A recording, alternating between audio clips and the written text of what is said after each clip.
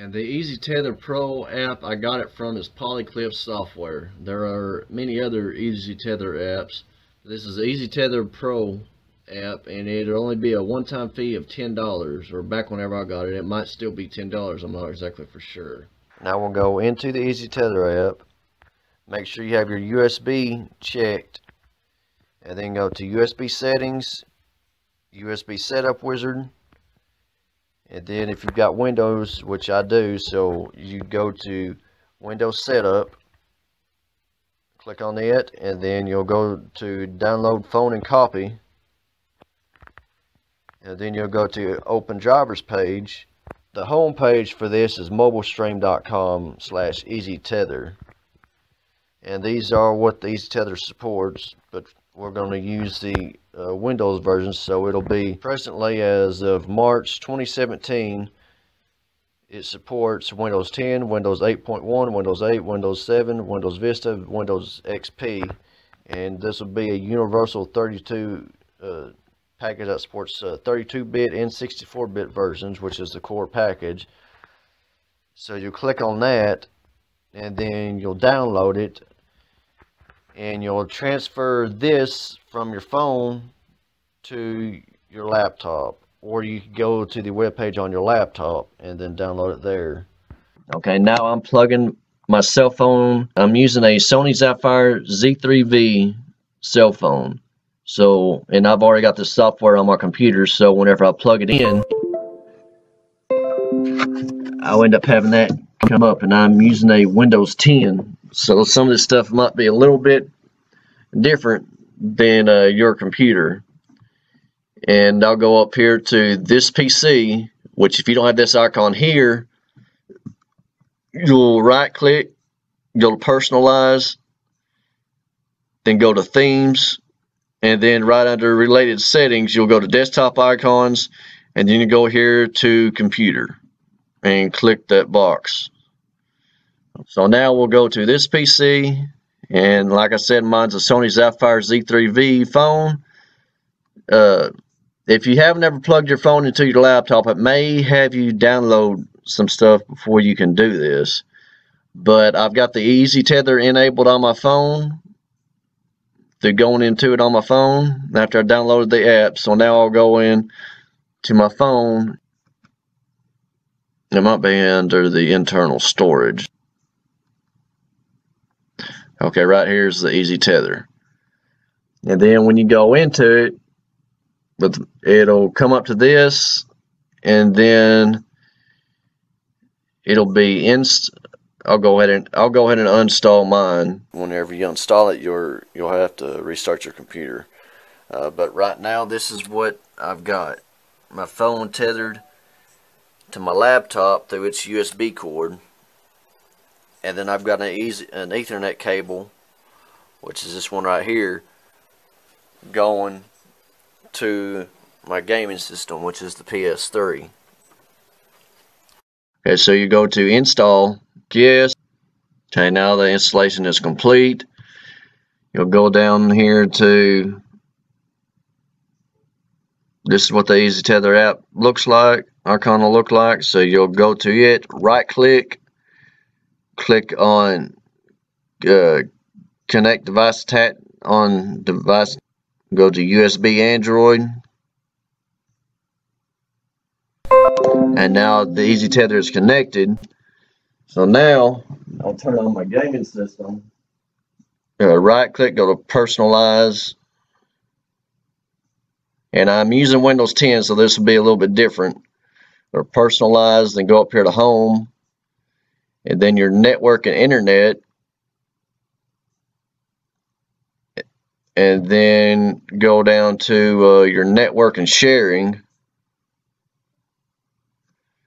and then you'll go over here to the network 2. For me is the cell phone, and the unidentified network is my gaming system, which is the PS3.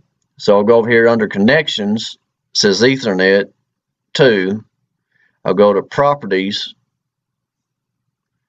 then I go to sharing, and then under home network connection I go to have it connect to the Ethernet, and then allow other users to connect to this computer's internet. I don't think you have to turn that on, but I'm not exactly for sure. But we'll just go ahead and go with the way I have it right now. And push OK, click OK. And when you do that, that's having your Ethernet 2, which will be the cell phone, or it's a cell phone for me. It's the internet on the cell phone. It's allowing it to go through my computer, and then once I use the Ethernet from the laptop to my gaming system, that's what this unidentified network is my gaming system, PS3, which is the one I'm using. And then go down to your, for the PlayStation 3, you'll go over here to your settings, then scroll all the way down to your network settings, then go up here to internet connections,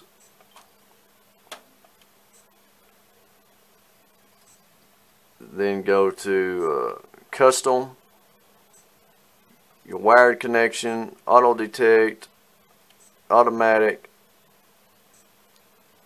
do not set, DNS setting automatic, MTU automatic, proxy server do not use, UPnP enable. Then that'll come up, and then you go to test connection after pushing X. Then it'll go to this.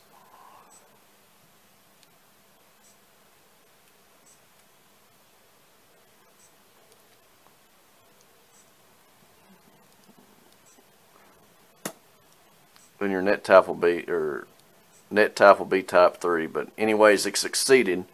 So if it don't automatically sign you in next, it usually will, but if it don't, I'll go over to sign in, and now I'm signed in. PSN ID, it's Charles 7714. Okay, if you ever have a problem where it's not connecting after it's already been working with getting you online, then just go back to your network sharing, then go back to, like I said before, for me, the network 2 is my phone, and then the unidentified network is my PlayStation 3. So the network 2, I'd go back to Ethernet 2. You click on it under connections, Ethernet 2, then go over here to properties. Then if it still shows it like this here, then you'll just have to uncheck that box and then push OK, and then exit back out of that, then go back into it. Go back into properties, sharing, and then go back to reselecting your home networking connection. For me, it'd be Ethernet again. And then check on to allow other network users to connect to this computer's internet connection. Stop then coming down here to the bottom of the screen, checking this arrow, and then right clicking the Easytether icon and making sure that it still shows the, I think it's the USB 1 checked, and the connect automatically when the phone's connected or something like that. I can't remember what it said, but making sure both those two are checked that are usually right here. This will work with playing online too. Like the only ones I've had a problem working with is the Dragon Ball Xenoverse for the PlayStation 3, the first Xenoverse one. But I don't know if that's just because the first Xenoverse has bad not very good servers. As far as playing online games like Final Fantasy online, like Final Fantasy: A Realm Reborn, it works real good with it. My phone is a 4G phone, so it works real good as far as if I'm getting real decent and stable signal. You'll hardly notice any lag anywhere. And as far as how much gigabytes I use or memory I use within a single billing period, It usually comes out to being no more than 10 gigabytes. As long as all I'm using the internet for is to get online and play online, not to actually download games, play online with other people. Usually you'll never go over 10 gigabytes. Or I never have went over 10 gigabytes, just using it strictly for that and not using the internet on my phone for anything else.